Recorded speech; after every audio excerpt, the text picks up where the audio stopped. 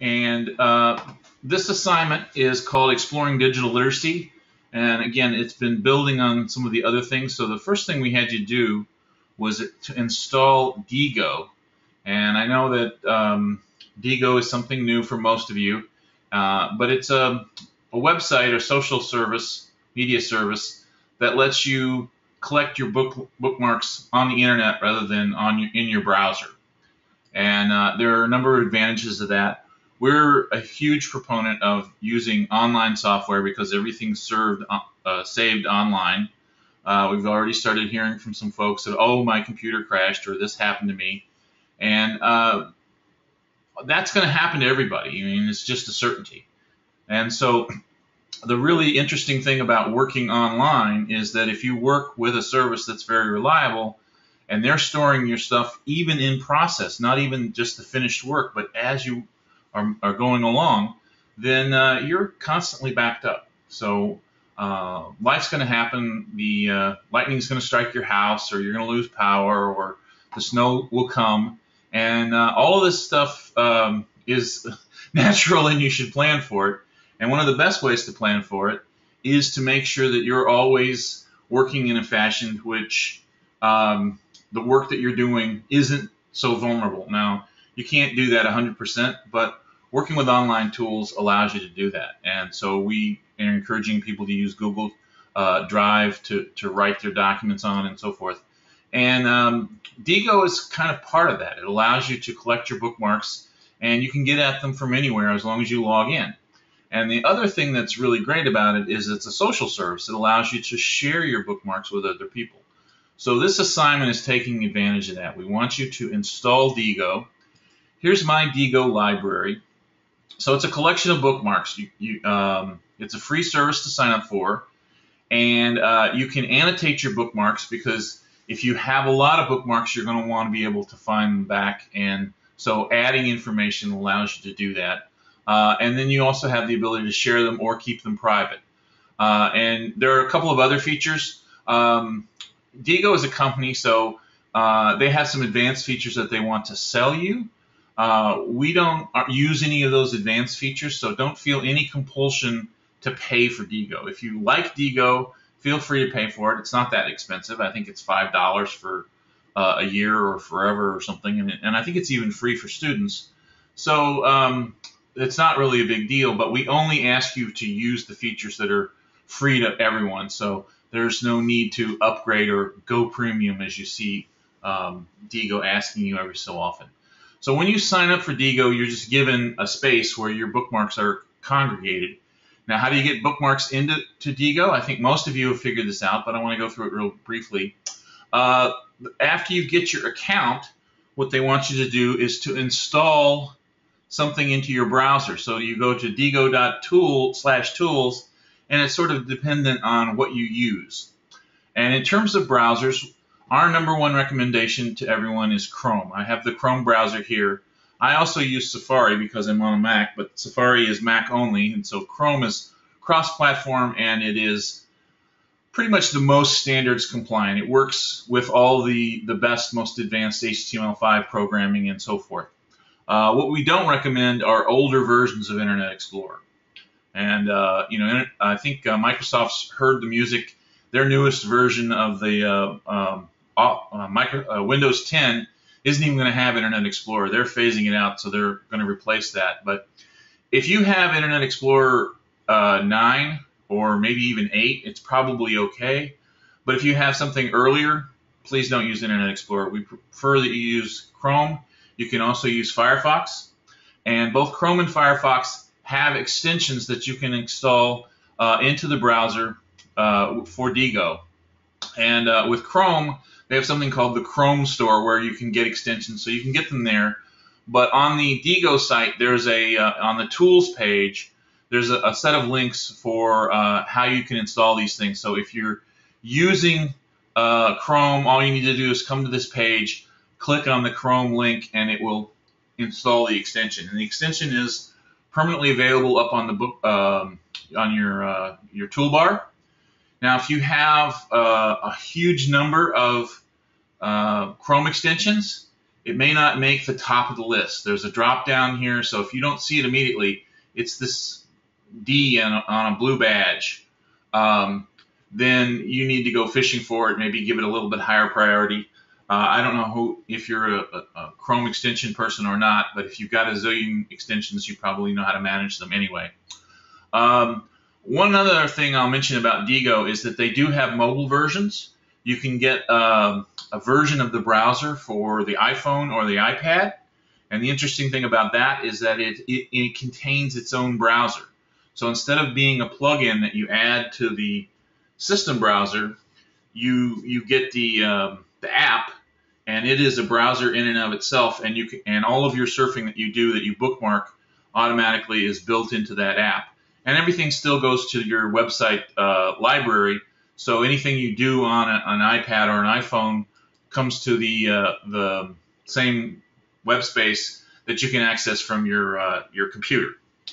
So once you have installed this extension, then you invoke it whenever you want to create a bookmark. You don't do anything on the Diigo site except look at your collected bookmarks. But to create bookmarks, you simply go out onto the internet. So, let me think of something fun here. Let me look up Miles Davis and see what I can find.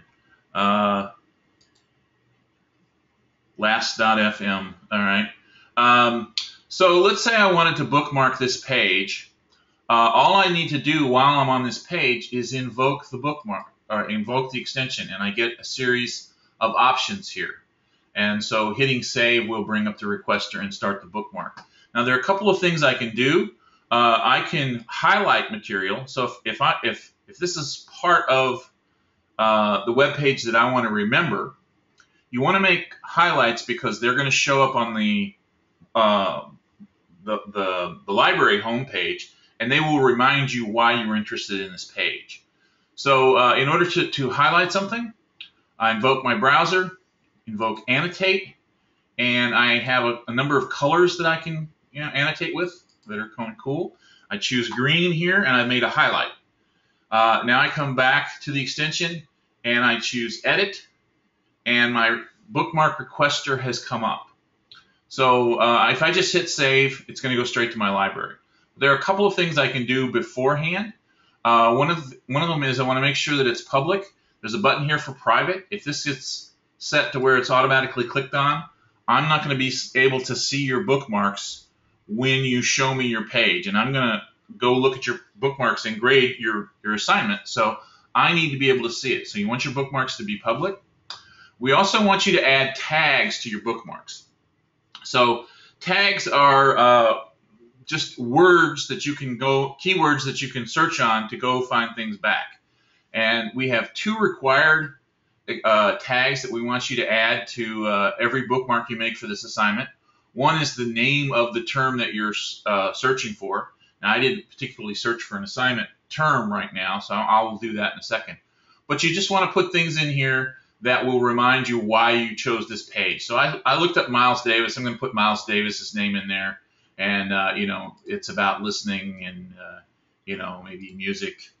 So I put some keywords in here, and I hit save. And now if I go back to my library and refresh, the top link is going to be the bookmark that I just made. And here's the highlight that I made. And here are the tags that I made. So that's really how difficult it is to make bookmarks in Diigo. Once you get the process down, it just becomes a natural part of what you're doing.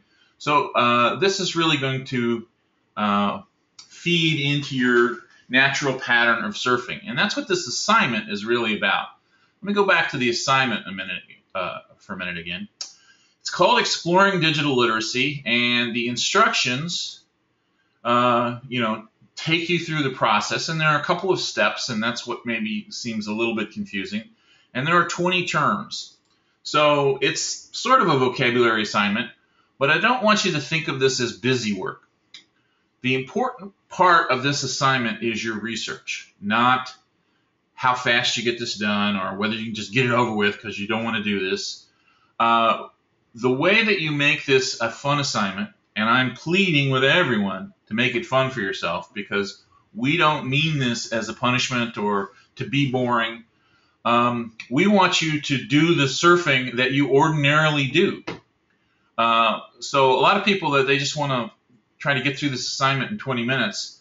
So they look up all of these terms and they go straight to the Merriam-Webster.com website and they go straight to Wikipedia and they tell me what a dictionary says about these terms. They tell me what an encyclopedia says about these terms. Now, I don't want to put down dictionaries and encyclopedias. They have absolutely critical functions to perform, but they are not part of that process for this assignment. You're supposed to figure out what these terms mean to you in context. And in context can only mean that you're going to encounter these terms in what you normally do and see and read. So, and I don't think any of you normally read the dictionary or normally read the encyclopedia. So I don't want you to think about these terms by themselves. I want you to think about how they fit into who you are. So that's going to change a little bit for each of you depending on what you're interested in. So if I come back to Google here and try to do one of these standard searches, let me pick one of these terms here. Encryption. Just at random, I'm going to pick encryption.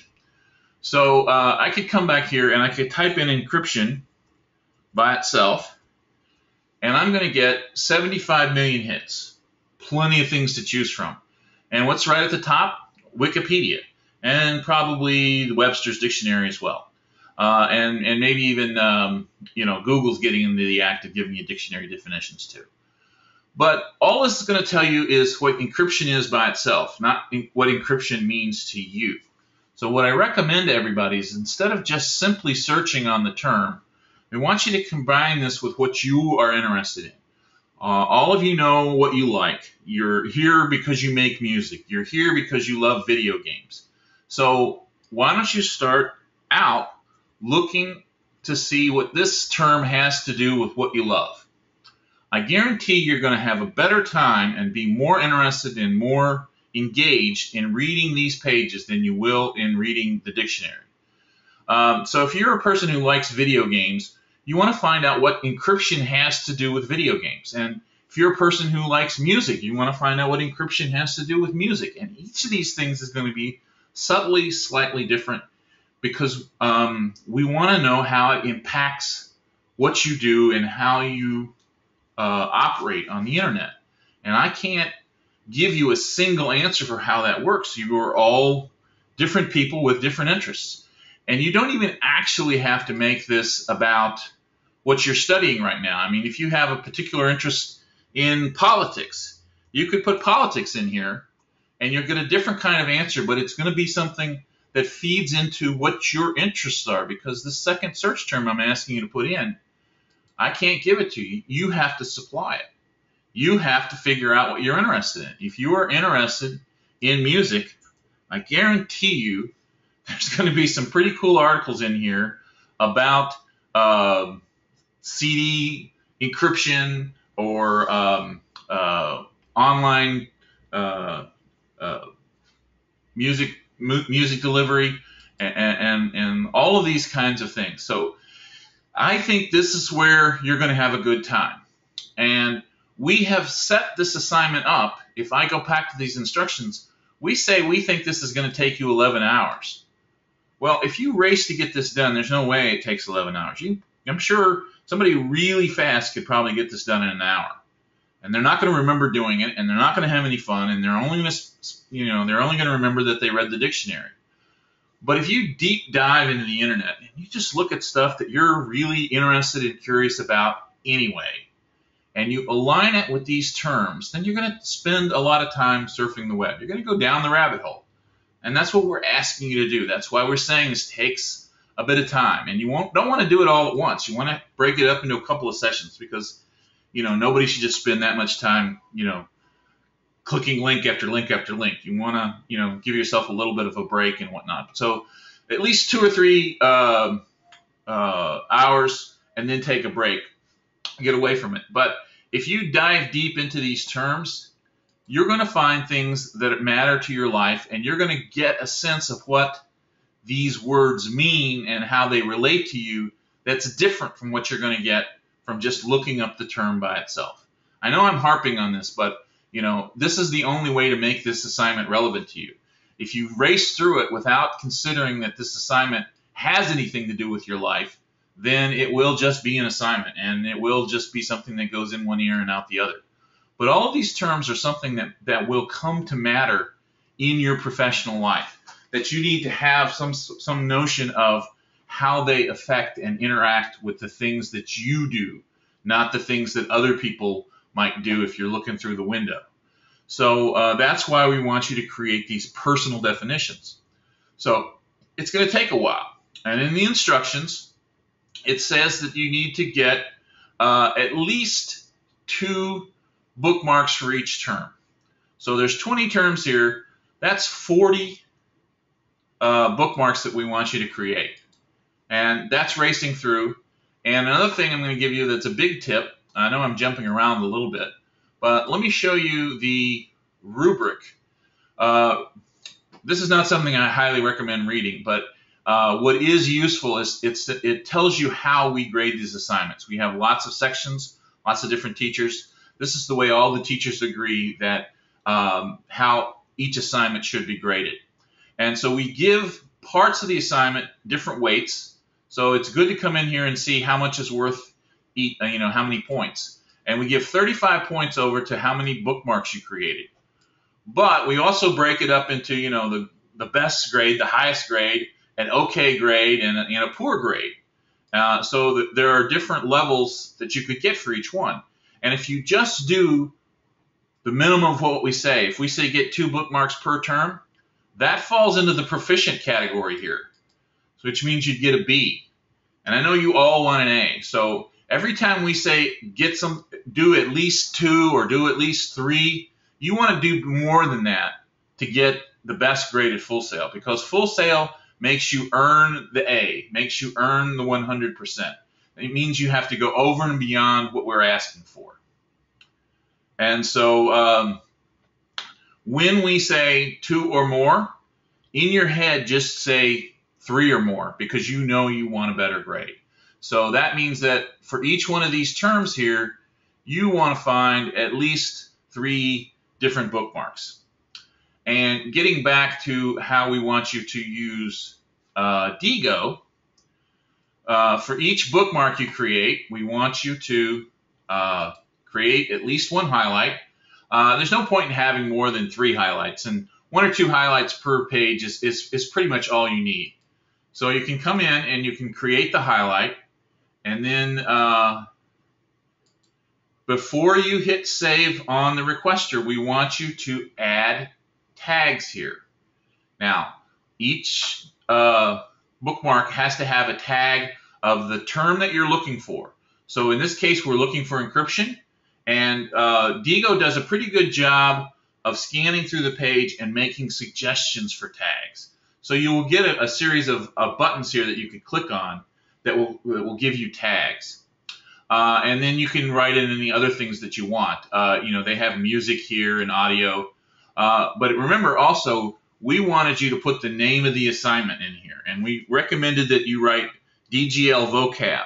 Now, here's a little tip. This tag system only works on single words. You'll remember when I previously did it, I wanted to do Miles Davis, and it gave me 2 words, Miles and Davis, which is not going to be very good for me later on when I come back to look for it, because I can only look for Miles or Davis. I can't look for Miles Davis. So if you want to have a multi-word tag, the trick to doing that is putting it in quote marks. So if I type quote mark DGL vocab or vocabulary, either one is sufficient, and close it with another quote mark, now it will save this double word as a single tag. And when I do that and come back to my library and refresh, we'll see that that tag has been saved. And the really good thing about doing this is you only have to do it once, because Diigo will remember the tags that you've created and offer them up as suggestions as well. So once you create a multi-word tag like DGL vocab or vocabulary, it'll be there available for you the next time you do it, and you can click on it. But you also see in the main library that it starts to build up and show you which tags you have. So if I wanted to see all the bookmarks I created that have the term DGL vocab in them, I just click on this and it would give me a special page with all of that. This is the subsection of my library. So it's a way that I can search this, and it's going to be a way that you can have a running tally of how many bookmarks for each term you're getting if you go in a kind of a random fashion. But what I suggest is that you just keep going back to Google and playing with search terms. You know, maybe you're not interested in music. Maybe you're interested in creative writing. I guarantee whatever additional search terms you're going to find some Google hits that will align with that and give you some things that you will want to read. So how to create a personal encryption scheme to easily hide your data in plain sight. So, you know, this is for writers who want to put their diaries on the web or something like that. So again, lots of interesting things to read, which is going to take a little bit of time.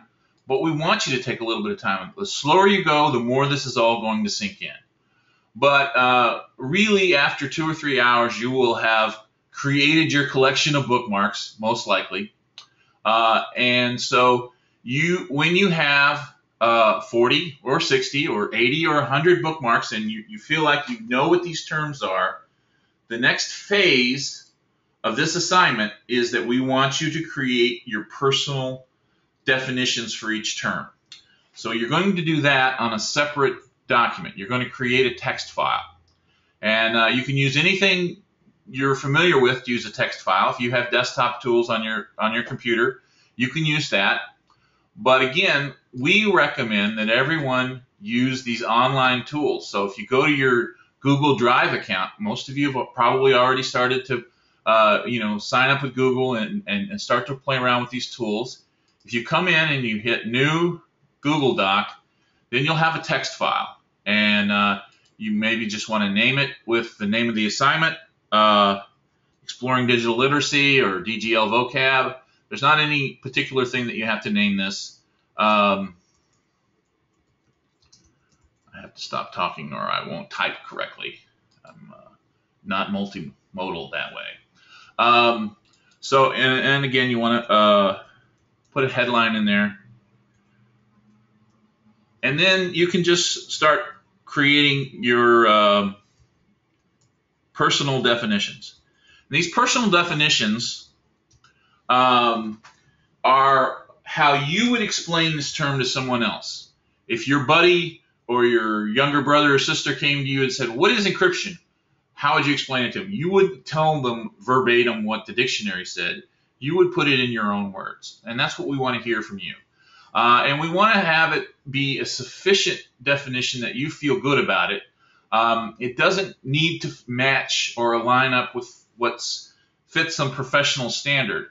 Now, one of the things we have given here for you, we have a number of documents that you could download. There's an instruction set, a rubric, and there's also an FAQ.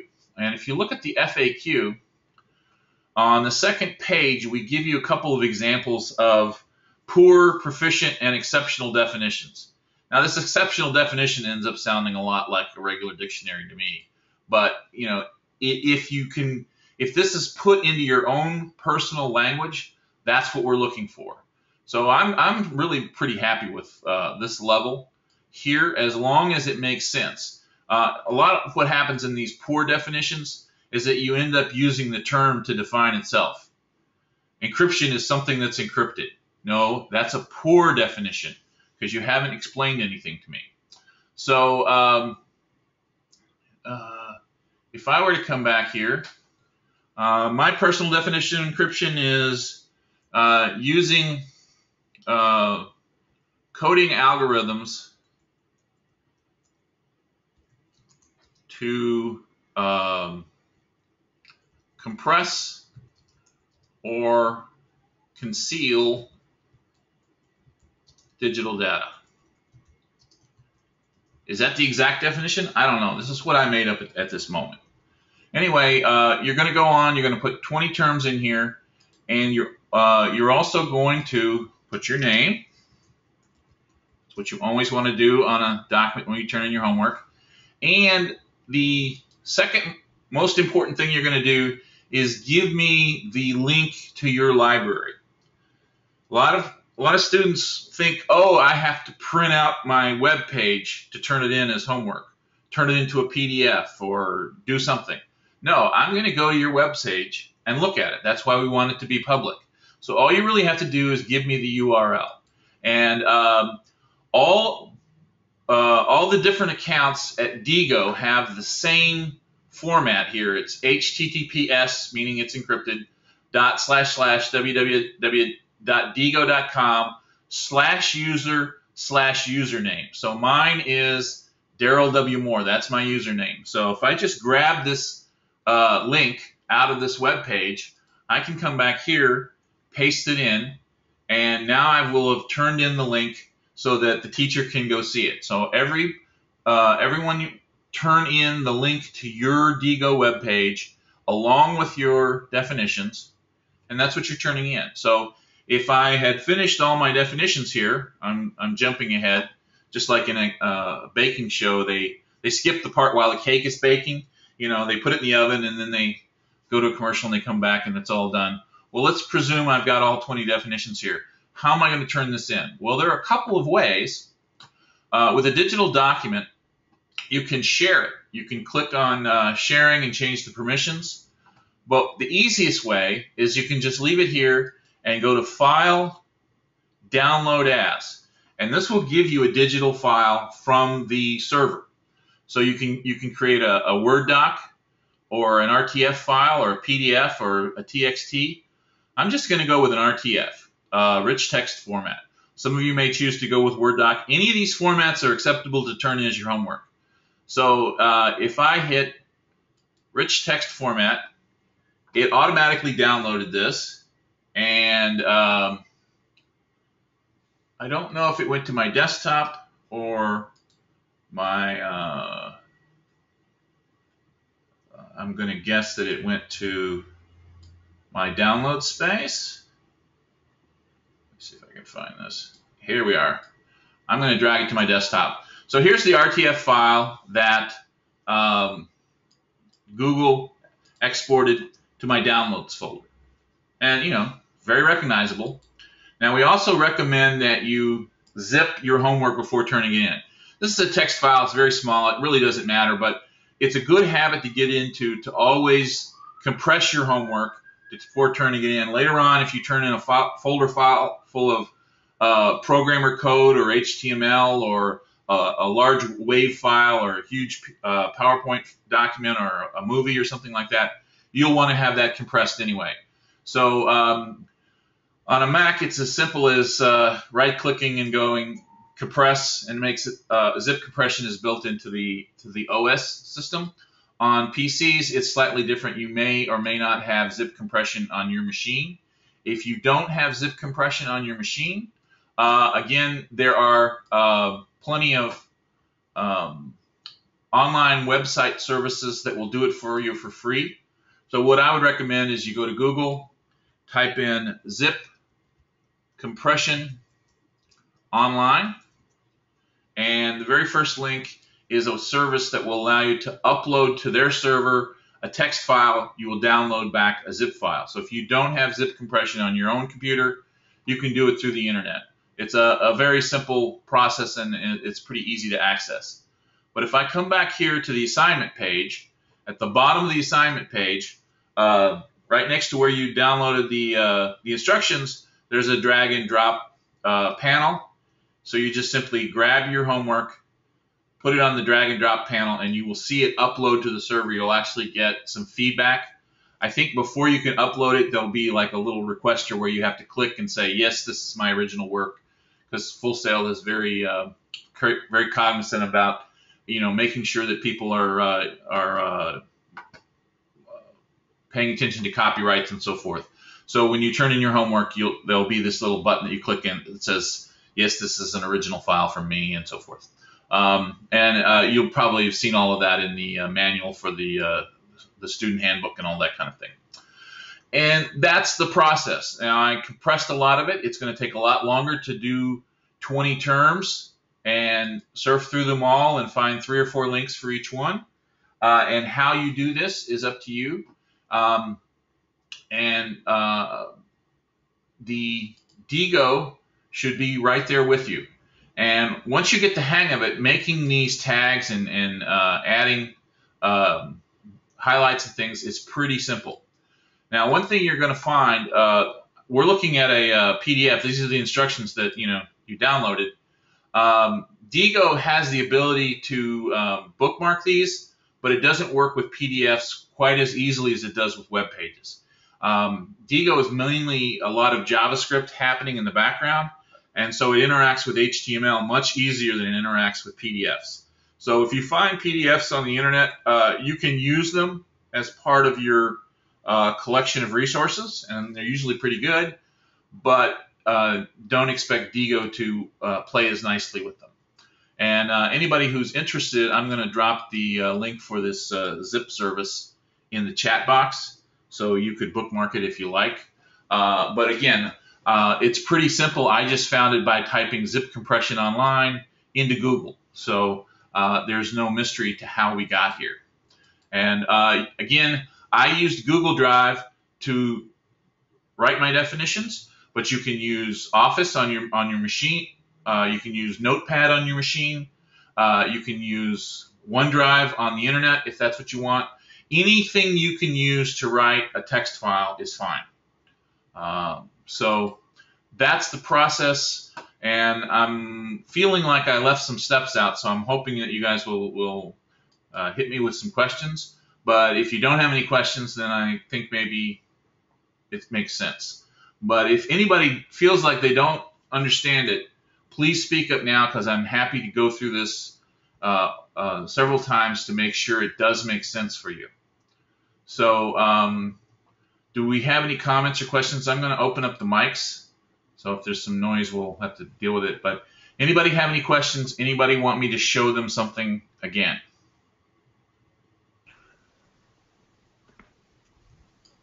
I have a question. Sure, go ahead. It's kind of off topic, but I got off the phone with someone. They were telling me about how we have spring break coming up. Oh, yes. I was actually wanting to go through that because of next week's assignments. So I know it doesn't make sense for a lot of you guys. You just started class, but believe me, if people have been going here for a year, they're really ready for spring break to happen. So in the online world, spring break just means that nothing is going on with the assignments. So what will happen is the week 1 assignments will end Sunday night. They're all due. Anybody who doesn't get their homework done on Sunday night, make sure you send me a message or something. I can extend that deadline or reopen the assignment for you. But essentially, you're supposed to be done with everything from the first week by the end of Sunday. And then immediately thereafter at 12:01 a.m. on Monday morning, assignments for week 2 will open up. But they won't be due at the end of that week. They'll be due in 2 weeks. So you essentially have 2 weeks to get all of the week 2 work done. And the thing that I needed to mention to everybody is one of the big assignments for week 2 is a group assignment. I'm going to put you into 3 different teams and we're going to have a debate. And so there will be a topic that you have to do research on and create a team document with. And the assignment, again, isn't going to be due for a week and a half, but I'm going to go ahead and tell you who your teams are, and you guys can go ahead and get started on this. But you won't really have anything due until Thursday the 16th, I believe it is. Let me look at my calendar real quick. So the assignment will open up on the 6th. It will be due on the 20th. and teams A and B will have assignments due on the 16th. So while next week you'll have a chance to work on it, you won't have anything to do, and I'm going to be hosting labs on that very early in week 2 so that you guys can know what we're looking for. It really involves research and using the school library. So for most of you, it just means that you're going to have a lot of extra time for your week 2 assignments, and that's not really a bad thing, but I know that it's kind of a bad timing for you guys who just began and you're all full of energy to be taking a break, but the rest of the school is really going to be ready for their break. So that's just the format. For online guys, it just means that there's 2 weeks available for the week 2 assignments. Does that make sense? Yeah.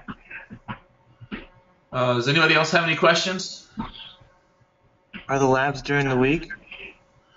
Well, there won't be any labs next week, but there'll be labs a week after that, and that will be in the week that everything's due.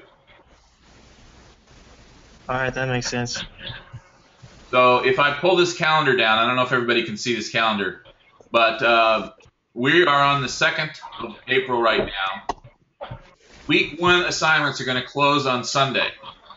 Week 2 assignments will open on Monday, the 6th. And this is the break period, but you can work if you like.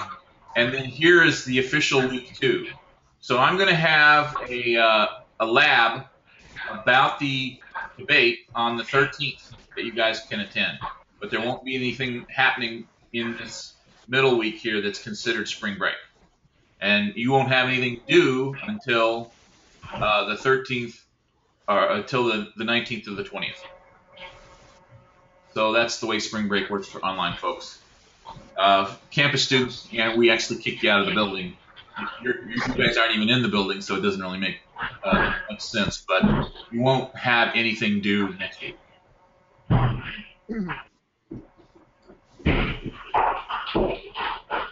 All right. Any other questions? Yes. Will this be available later on tonight? Yes, I'm recording this, and I tend to have about an hour and a half turnaround on getting it compressed. So I don't know if you saw the first lab, I posted it into the discussion. I've already posted the global, and what I tend to do, each teacher puts their recordings different places, so it's just I have to explain this, but 1.1 where you signed up for the globals and labs, that's where I have already placed the video for the global. So now that you can no longer attend globals, I put the video for the week in here that you can view it. And this is the button that you clicked on to come to this lab. And this is where the recording for this lab will be. And that'll be the same process. As soon as a lab is over, then I'll put the video where the little placard was. And you will always be able to find it there. So you should be able to see it, 8 o'clock tonight or so. And anybody who has any questions about this assignment, feel free to send me email and write me questions. I'll be answering and checking messages all through the weekend. So I understand that, weekends are getting close to the deadline. That's when people start to get a little freaked out at the beginning. And I'll be around. I won't necessarily be at my desk 100% of the time, but if you send me a message, you should hear back from me within an hour or so. And I'm going to send out the team assignments tomorrow, so you will get that all in a message or an announcement tomorrow. And anybody that wants to can start contacting each other. And the actual assignment, again, will open up on Monday morning, so you'll know what the topic is. But you can go ahead and start forming the team and getting together with folks. Figuring out how to collaborate is actually part of that assignment. So we give you a number of options, but it's really up to you whether you guys want to just talk in email or get together on Skype or use instant messaging or any other ways that you want to collaborate. So that's part of the assignment, is just figuring out how to get hold of folks. But we give you tools and avenues to get a hold of each other. So, most people tend to enjoy the group assignment. It's a really good way of getting to know other people and working directly with other students. So this assignment, again, is going to be due at the end of the day on Sunday, which is midnight for Eastern Time and 9 p.m. for West Coast folks. And if you're getting close to the deadline and you think you're not going to get it in time, make sure you send me an email so that I can make sure that the assignment doesn't close for you. And I have the ability to reopen the assignments, but they're all going to automatically close at midnight. So make sure you keep me in the loop if you're having any difficulties. Thanks a lot, guys. I'll talk to you soon.